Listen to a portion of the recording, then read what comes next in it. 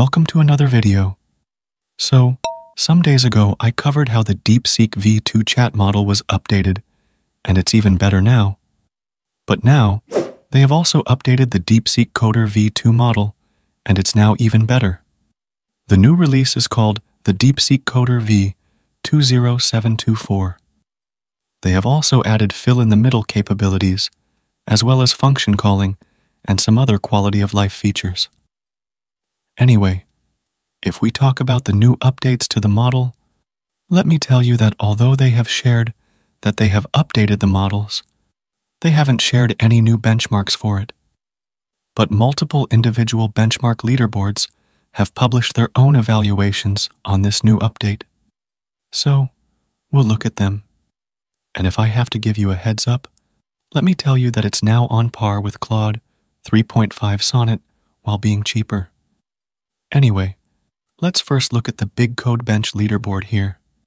You can see that the new DeepSeek-Coder-V2 model is now in second position, sharing the same position with Claude 3.5 Sonnet, which means that this new model is on par with Claude 3.5 Sonnet, at least in the benchmarks.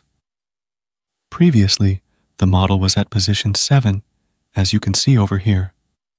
So, that's a really good jump from the previous iterations.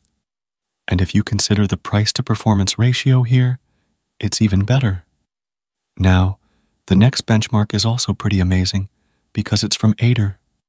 So, Aider has published a new blog post about the new model's evaluation and which model works best with Aider now.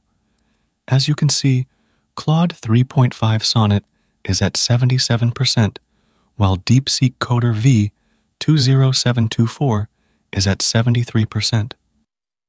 So, you can see that it's on par with Claude 3.5 Sonnet and insanely better than Llama-3 405B and Mistral Large 2 as well. They also say that DeepSeek-Coder-V2.1 was by far the biggest surprise and strongest code editing model, coming in second on the leaderboard. It can efficiently edit code with search replace, unlike the prior DeepSeek-Coder version. This unlocks the ability to edit large files. This new Coder version got 73% on the benchmark, very close to Sonnet's 77%, while being almost 50 times less expensive. So, it's actually quite cool. And the best part about it that I can't stress enough is that it is insanely cheap as well. It just costs about 20 cents per 1 million tokens, which is much cheaper than even GPT-4O Mini, which costs 60 cents. So, it's really cool. The new model weights have not been released on Hugging Face yet, but they should get released in the upcoming days, just like what happened with DeepSeek V2's new version.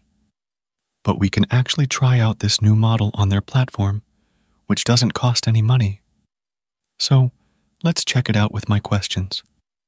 These questions consist of both general and coding questions, so we can also see how capable it is in general reasoning and stuff. Anyway, let's get started now. The first question is, what is the number that rhymes with the word we use to describe a tall plant? The answer should be 3 or 9. Here's the answer, and it doesn't answer this question correctly. So, this one's a fail.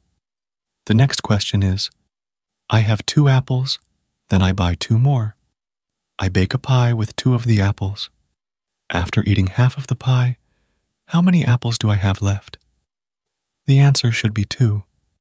Here's the answer from it, and it's correct as well. So, this one's a pass. The next question is, Sally is a girl. She has 3 brothers. Each of her brothers has the same 2 sisters. How many sisters does Sally have? The answer should be 1. Here's the answer from DeepSeek, and it also answers this correctly. So, this one's also a pass. The next question is, if a regular hexagon has a short diagonal of 64, what is its long diagonal? The answer should be 73.9. This is the answer from it, and it doesn't answer this question correctly either. So, this one's a fail. The next question is, create an HTML page with a button that explodes confetti when you click it. You can use CSS and JS as well. Let's see if it can make it. Okay, here's the code. They have also added an option to directly preview HTML files within the chat interface, which is quite cool, just like artifacts. Okay, this works fine, but I have seen better generations than it, and since it couldn't match the performance of its competitors like Claude, I'll mark it a fail. The next question is, write a Python function that prints the next 20 leap years.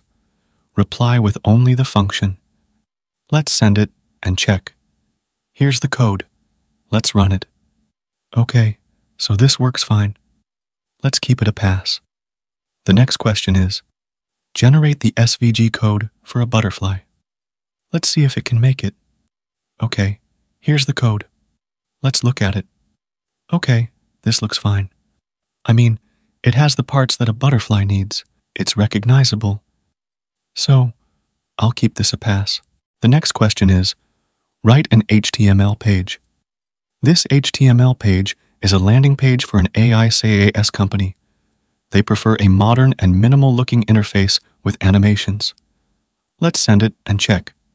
Here's the code. Let's have a look at it. Okay, this looks fine. So, this one's also a pass.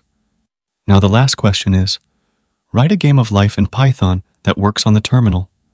Let's send it and check. Okay, here's the code. Let's copy and run it.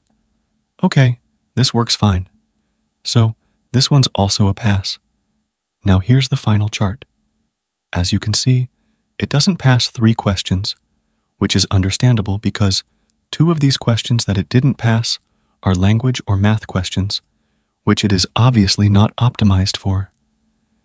In the confetti question, it was also quite close, although I would have liked it to pass this question, but it's fine as well. I really like this model even more now. Plus, it's super cheap for inference, and if you want to use it for personal uses, you can also use it free without any apparent limits on their platform, unlike ChatGPT. Let me know if you guys want me to use it with Aider, or if you want a co-pilot with it. Overall, the DeepSeek-Coder-V2 model was already pretty cool, and it's now even cooler. Anyway, let me know your thoughts in the comments. If you liked this video, consider donating to my channel through the Super Thanks option below. Also, give this video a thumbs up and subscribe to my channel. I'll see you in the next video. Till then, bye.